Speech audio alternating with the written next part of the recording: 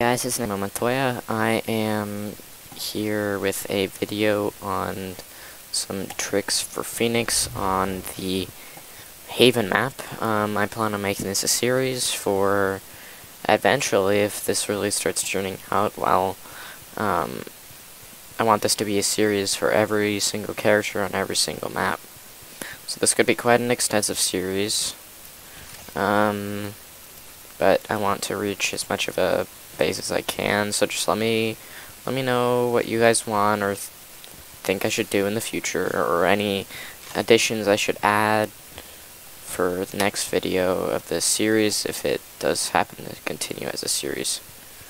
Well, thank you for watching. Let's cut to my first piece of advice.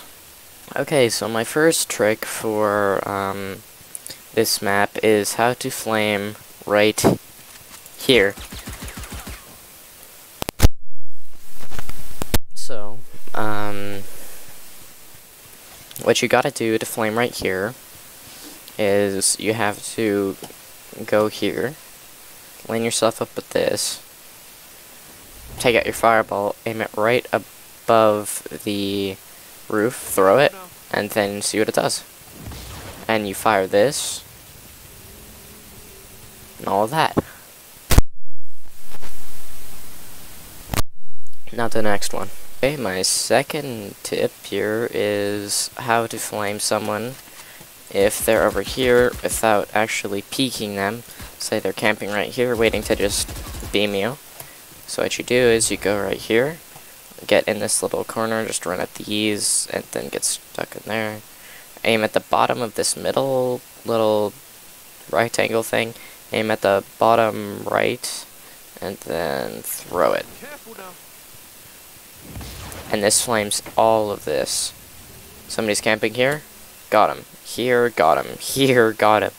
Like, this one has some extensive range, so this one's pretty useful. Piece of advice is how to flame on top of these boxes. Jets like to hide up there. So how you do that is you go into cubby, you line yourself up with this third tile to the right, the one that looks a little crooked compared to the rest of them. Line them up, go to the left side a little bit, put your crosshair, and throw directly over. This flies over and lands and scorches the top of the box. The EA player up there will have no choice but to move.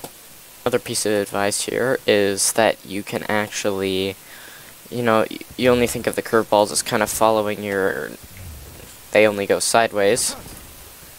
Well, if you do it right, can also kind of go up and sideways. So let's say you're trapped here.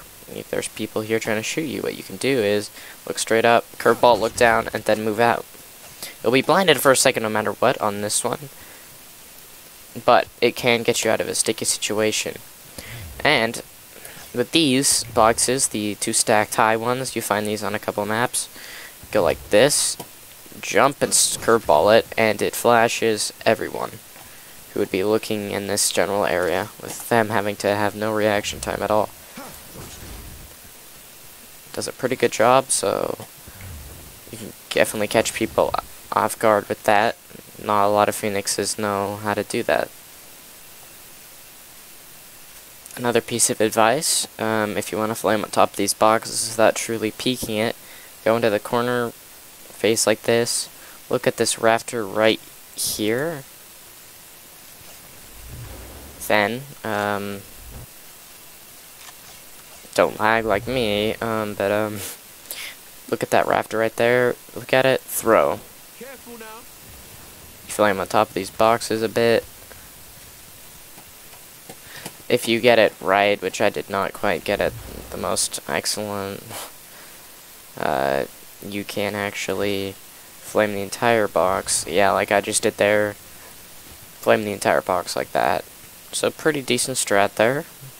Right here is you can take your fireball. If you think someone's going to rush you here, look around here and then throw it and you can move. Good strat. Get someone looking from here.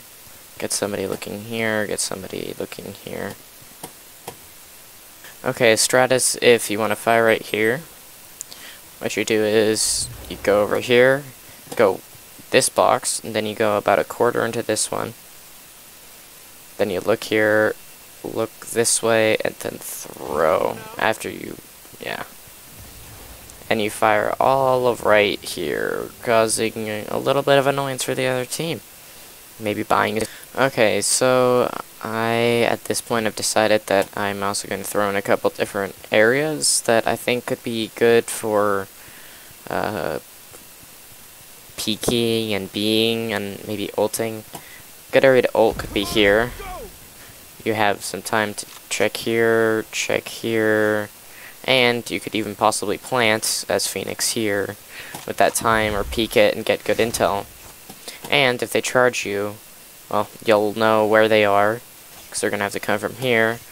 But the main problem is if somebody comes and rushes from shorty, they can catch you unless you have a teammate, which you always should, to have your back while you ult. So this right here is a good place to possibly ult if you want to charge down here.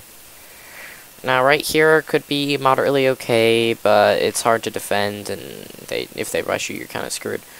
An interesting place that I haven't seen many people actually use to peek here is this right here. It has some good vantage. Not many people actually use this, so I'm kind of surprised because this is quite a decent spot, possibly. Another spot that I don't see using much here is this. You can use this. Like, look at this box. They moved this box right here. Like, it ends here. You know why? Because when you move to the end of this box, you can no longer see, like, well into the hallway. So what you do is you just kind of go in here and you peek this. Main problem is if somebody rushes from here, but if you have somebody to kind of fight them off somewhere, or give you time to move if they are, then you got that under control. Another interesting spot that I have seen on this map that I do not see many people actually use is this. You want to camp this corner? I don't see, or I've never actually, and I've played quite a few rounds, I've never seen anyone go into this area right here. So you might consider using that. I also don't see people using these ever. I'm serious, I've never seen anyone use these. And I wonder, like, I don't know why, because this is pretty,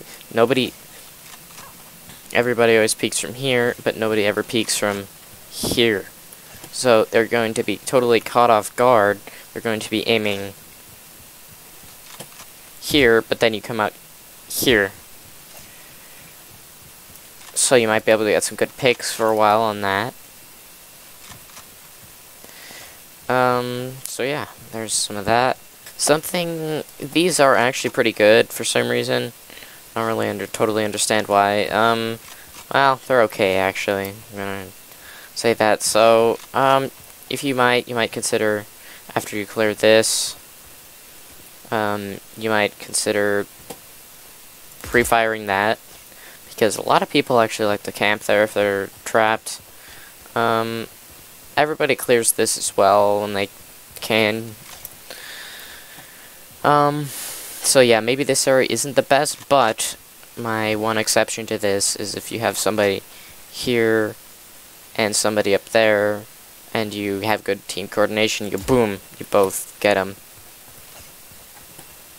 So there's that. And you can do is go to here to flame those boxes. You go to here, look there at the kind of intersection there, and then throw the fireball. It bounces off, and it torches these boxes and this entire little campy area here, which can be good to get rid of over here if people are camping there, so you have somewhat of an idea of what to expect or what to pre-fire. Thing else you can do is you can go here, get on top of logs, then jump here.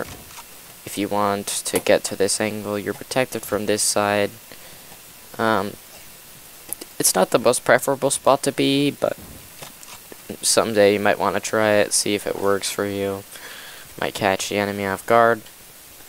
It's kind of the point. So, yeah, there's that. Something else you can do here is you go up to here. You line yourself up at that. Look at this thing right here. Slog. Look at that. Move to the right. Throw. This is If they don't, it doesn't look like you get in this corner, and if you throw it in the correct way, they will also be hurt here, and then there's a distance here to get burned from that fireball. Careful now. So, yeah, this can really force the enemy out, and so you can get a free pick, or just do free damage.